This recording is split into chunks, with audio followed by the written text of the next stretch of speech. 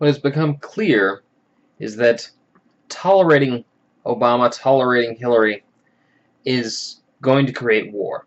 Right? It's going to create economic strife to the extent they stay with Wall Street, and it's going to create war in the Middle East, war in Syria, war in Iran, war in Iraq, war in and potentially war in Russia.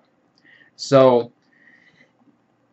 these things cannot be avoided, and it's the reason why Trump has such a chance at this point of becoming president. Because although there's obvious issues with Trump, the Democratic Party has become, over the past 8 years especially, a party of war and a party of, Wall Street, a controlled element. They have only the name of, FDR and of Kennedy, which were 50, plus years ago, that they're living off of, and it's not recent. Which is why most young people aren't interested in the elections, and most old people are becoming disenfranchised, and at this point, uninterested or worried. And at this point, Trump speaking about Glass-Steagall and how this will support, how this he's going to implement this is unique, I mean, most of the American people wants Glass-Steagall across party lines. Is that in Pennsylvania, Missouri, and Ohio, in the swing states, the issue of Glass-Steagall is the prime issue. 70% of voters strongly support it, and so Trump playing this, even it's sort of it's clearly populist, and he's trying to win over people by just saying what they want to hear. It also points out the fact that the other candidate won't even say what is clearly the right choice. Right? Obama and Hillary won't back Glass-Steagall. They want to defend Dodd-Frank, and that just doesn't fly anymore. So,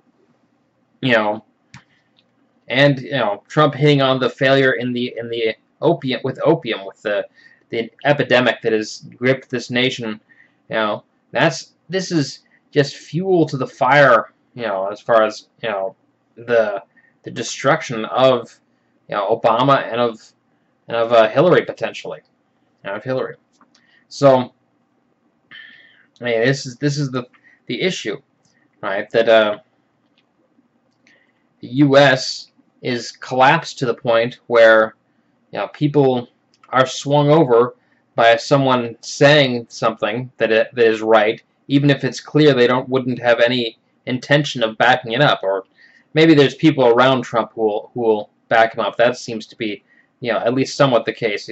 Obviously, from the fact that he's saying this, he's gathered some smart people around him. Whether or not that will continue, and whether or not he'll remain committed to the ideas that intelligence gives him, and that etc., is another question. But the rest of the world is looking for development, is looking to move.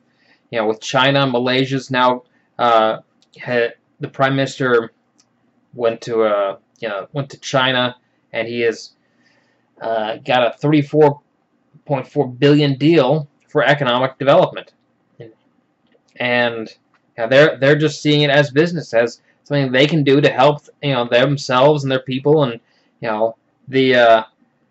the posturing of the U.S. to bully and say, oh well, you don't want to deal with China, they have bad human rights. And it's like, well, the U.S. has not done so well either, so maybe I'll talk to China. They're near us. We don't want to have a war with them, and so the Asia pivot of Obama is collapsing. It's totally collapsed, and Japan is looking to do business with Russia. These things are happening. And what is the U.S. doing? The U.S. is, as far as the future, if the U.S. doesn't have a future, it's committed to, as far as the space industry, for example, it's committed to, it's private enterprise, which are now, we've had this scandal of showing that it's not safe.